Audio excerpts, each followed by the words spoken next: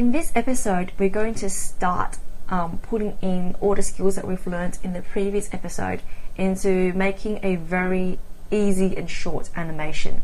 So once again, I am back on my Adobe Flash welcome screen. We're going to start a new Flash file, ActionScript 3.0.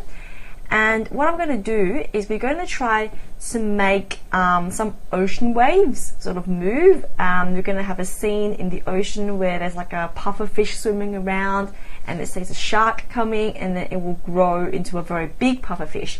So this episode will just focus on the ocean waves.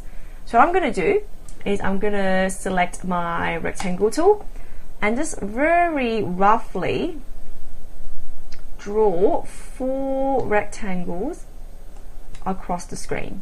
Okay, it's roughly about the same size. I've selected a dark blue color because it is a very appropriate color for the ocean. So I've got my 4 sort of blue rectangles here. What I'm going to do next is I'm going to have my selection tool clicked on.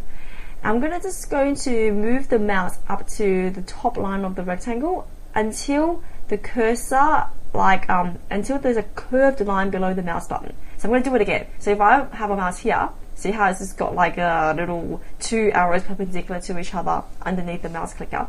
If I move it close to the top line, that becomes a curved line. That means now I can manipulate the top line of that rectangle. I'm just going to move that a bit up, like that. I'm going to do the same thing to the second rectangle, move it down. Same thing to the third rectangle, move it up. Same thing to the last rectangle, move it down. So it sort of becomes like a smooth ocean wave. So like any other animation, we're going to double click to open up our timeline. I'm going to go all the way to frame 100. Have that selected, and I'm going to right click and insert a keyframe. What I'm going to do again is on making sure that my last frame, my frame 100 is selected, I'm going to have my selection tool selected, and I'm going to move my shape like before.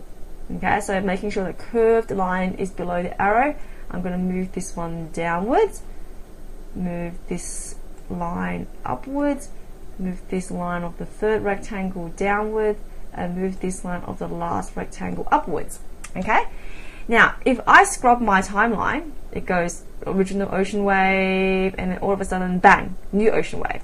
So what I'm going to do to have a smooth morphing of the ocean waves, I'm going to go to one of the frames in the middle, so say frame 50, okay, and I'm going to insert a shape tween because shape tween does a very smooth morphing.